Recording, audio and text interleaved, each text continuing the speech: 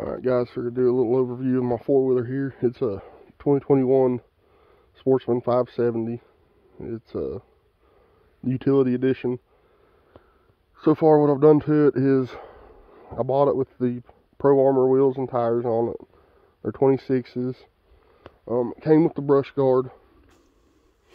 I added the 2,500 pound winch. It comes with a 1 1/4 inch hitch up front. This is a Rough Country 10-inch LED bar. They will plug into your wiring kit if you buy the Polaris factory kit like I did. These flip up, they keep spider webs out of your face. Put the Polaris hand guards on, put a mirror on, bolted on like that. Added my ram mount. It's for a motorcycle. I just had to grind it down a little bit. I'll show you on the other side. And there's my winch button. I added, this would come factory on it for the auxiliary for the back switch. I added this. This is for my front LED bar. This is my thumb grip heater. This is my hand heaters for my grip heaters. Really easy to put on. Blow some air in here, have somebody twist and pull that one off. And then do the same thing a little bit, and this one come off super easy. Love it so far. This four-wheeler is street legaled in Tennessee. The medium speed tag. There's my reverse light. I wired it up to the auxiliary switch. Have a receiver hook there. My turn signals are mounted right there. It's a Tusk generic wiring kit. ATV Tech bag. I like it. It's held up good. When I bought it, I did throw some grip tape around the edges where it would contact here. This is where I put all my switches. Like when I turn that on, it automatically makes my tag light come on. And I figured I'd go over some of the stuff I keep in my four-wheeler.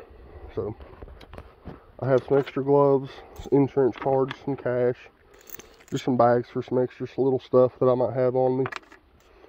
A hoodie. This is where my winch controller is mounted. Keep a phone charger. This right here is a bag of tools. Enough stuff to change my belt. I've got a spare belt ordered. It's not in yet. This is my factory tool kit right there. And then right here, I have a worn recovery system, some zip ties, and in here I have some tire repair kits with CO2. And I also have a couple emergency blankets and some fire starting stuff in here, just in case. And so far, I like the four-wheeler pretty good. It's not a powerhouse or nothing, but it gets the job done. I really like these tires. They do pretty good on the road too. Traction's awesome. This four-wheeler, the power's the ride is pretty awesome. I do like the ride. I did stiffen up the rear just because sometimes I have this loaded down with stuff. This bag is mainly, I have rain gear in here. I usually put a 12-pack of beer in here. I put regular drinks up here.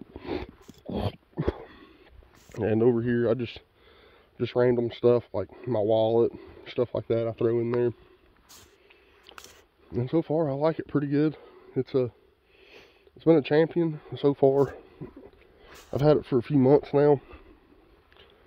I really love the fact that on these Polarises here that you have this top box to put stuff in, because it doesn't hold a lot, but it holds enough stuff that I want in the four-wheeler all the time, like recovery gear, some tools, stuff like that, just because that might not always be on.